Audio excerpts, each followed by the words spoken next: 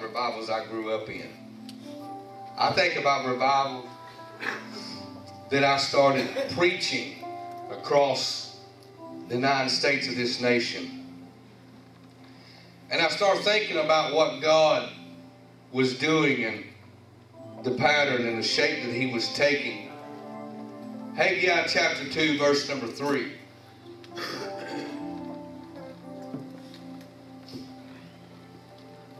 Y'all lift your hands and pray for me real quick, will you? Father, we thank you, Lord, for your healing power. God, we thank you, Jesus, Lord, that you're able to heal still today. Your blood is still there. Your blood hasn't lost its power.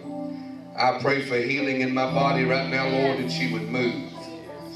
Lord, that you would dry up every symptom. Heavenly Father, Lord, that you would heal my body.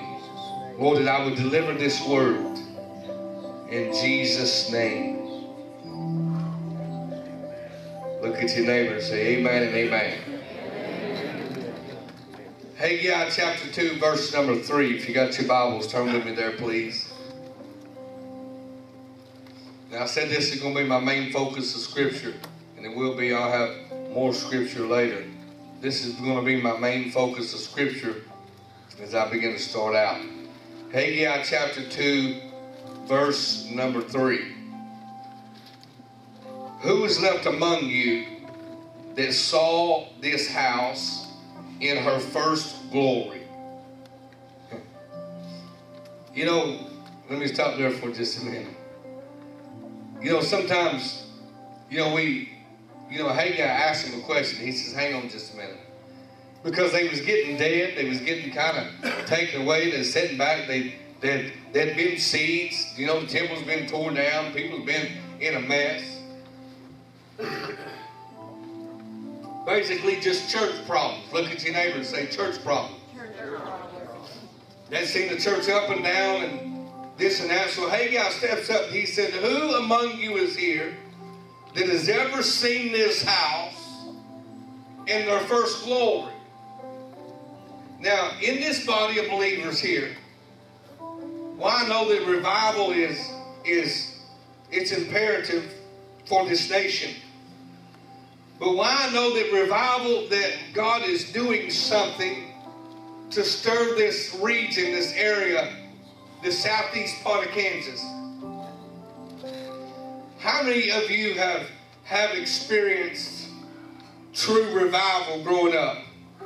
Raise your hands. I mean, you've seen bodies healed. You've seen souls saved. Raise your hand. You've experienced true revival.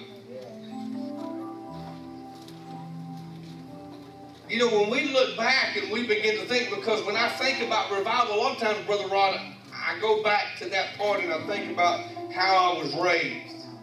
But I got to remember that what God is going to do in this season, He's going to blow our minds. He's not going to take us back and give us something that we've already had. Y'all going to sit on me this morning? He's not going to take us back and give us something that we've already had or something that's already been there.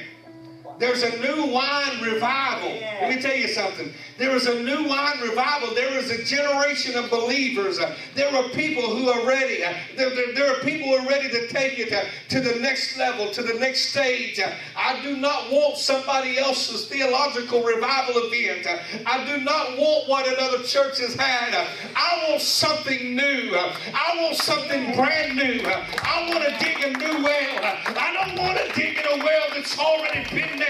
Can somebody say amen? I want to dig a new well. Revival has got to move.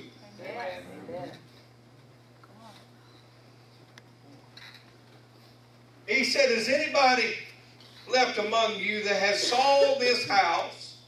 See, they talk like I do, saw. Who must be from Oklahoma? Who is left among you that saw this house in her first glory? And how do you see it now? Is it not in your eyes in comparison of it as nothing? Just close your Bibles for a minute. I'm not going to read the rest of them. I'm going to preach on this for a minute. He wants to know how many is left among that has saw the power of God and saw the house and saw what God is going to do. Then he says, now to you that are seeing it here, you see it now, don't it? Now, does it look like what you saw before? Or does it look as if it is absolutely nothing? And can I say now that what God wants to do is he wants to push a revival through this nation that makes believers come back to an altar.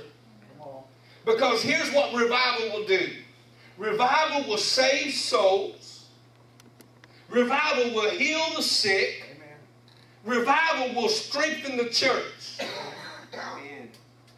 But the number one course of revival is that souls would get saved. Amen. Listen to me. The number one course of revival is souls would get saved. The Bible says that the signs and the wonders would follow after us. So after we get into this mode of revival, then the healings, and then the raising of the dead, and then the lame walk, and just all those things begin to follow after a revival. But a revival would do one thing, and that is to save souls. I was talking to my mom the other day. She had come up, and we was talking, we was laughing about an incident that had happened several years ago in the Galena Church.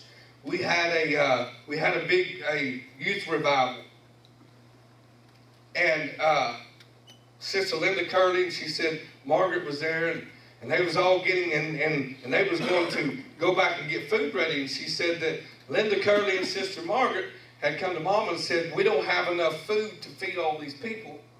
Somebody needs to tell Roger that we don't have enough food. They said, since you're his mama, you go tell him.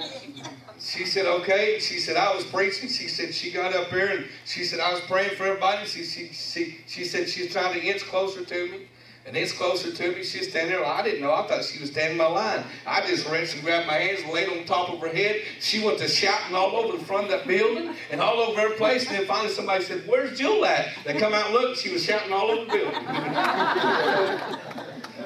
And guess what? Like the few loaves and few fishes, we had enough. Yeah. Amen. Revival broke out.